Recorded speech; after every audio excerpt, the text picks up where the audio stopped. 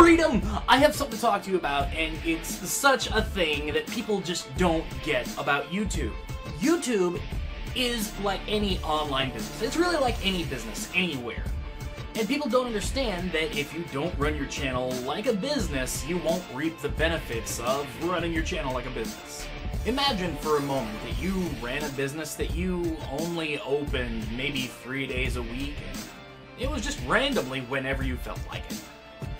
Your clientele probably wouldn't be too happy with your performance.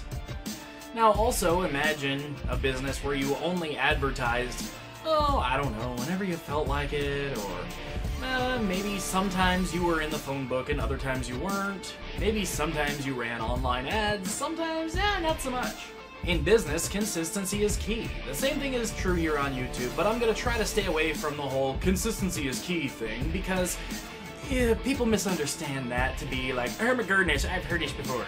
So let's talk about YouTube as a business. YouTube as a business, if you're looking to make money, like really super rich, famous money, is probably not the best idea. However, if you're looking to do YouTube for fun, if you're looking to do YouTube to grow a following, that maybe you can move on to something else, another project later, maybe you're looking to do YouTube to capitalize on the audience for something else. Maybe you're a game developer who's showing off the in-development footage of your game, or whatever. YouTube is an advertisement platform in itself. However, if you're doing YouTube to do YouTube, you need to take the initiative to use that advertising platform in conjunction with others. Twitter, Facebook, whatever. This is your advertising. Even Instagram. Sky Does Minecraft, I'll use him as an example, is on Instagram. Why is he on Instagram? Advertising. He also enjoys being there. However, it's also very important to note that, the followers you gain one place may or may not follow you other places. However, if I'm someone who enjoys doing YouTube and I'm really into Instagram, well, that's kind of a no-brainer. Duh! I'm gonna follow you, both places. It can also, this advertisement can also help re-engage old fans. It can help, you get followers that you never would have gotten before because someone who liked you on YouTube is now sharing your Facebook stuff.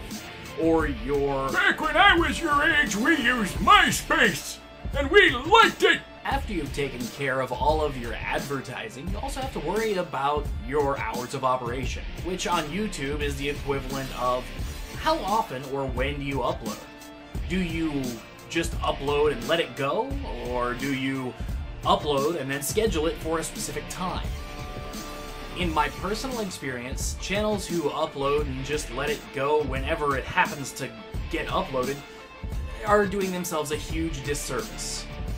A good YouTuber, a good businessman, puts a little bit more thought into it, looks at his traffic to see when his traffic is there, your hourly breakdowns, and figures out, okay, well, my audience is usually peaking at around this time. So the best time to do my videos or have them uploaded or scheduled to be public is this time. That is the best YouTube business decision that you can make. Alright, so we've got hours of operation out of the picture. Now let's talk about money.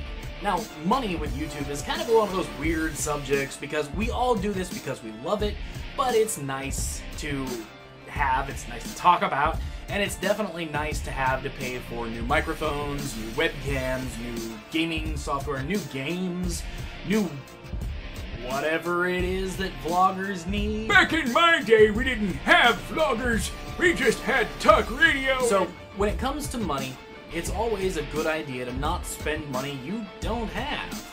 So, for instance, let's say you know that you're about to get paid and you want to buy a new microphone. Until you get that money in your hand, don't spend it. Also, it's really good to look at everything from a cost-benefit standpoint. Is your $300 lighting system really going to pay for itself in the first month or two? Next thing you have to ask yourself is, what is an investment versus something that's really nice to have that will possibly pay for itself or make your life a little bit easier? So for instance, I have a microphone right above my head that you don't see, and it's held there by a microphone stand that I probably don't need, but it helps. So this is something that's not really going to pay for itself, but it really made me feel better about my setup. So it's just one of those things you have to take into consideration. Back in my day, mice and keyboard were white, and we liked it that way. None of this fancy laser stuff. Alright, so that's enough of that. I would like to continue this series, but only if you have questions about running YouTube as a business. This is something that's kind of close to my heart because it's how I've always run my channel. I make a point never to make a purchase that won't pay for itself within the first month or two. And I also make a point to make sure that I advertise properly and that I'm open certain hours of operation. But anyways, that's enough of that. If you would like me to continue this series, ask me questions in the comment section down below and I'll use that for topics on future videos about running YouTube as a business. Till next time, I'm Anthony with Freedom. Like, subscribe, comments please. Back in my day, we had to use our mouths for comments.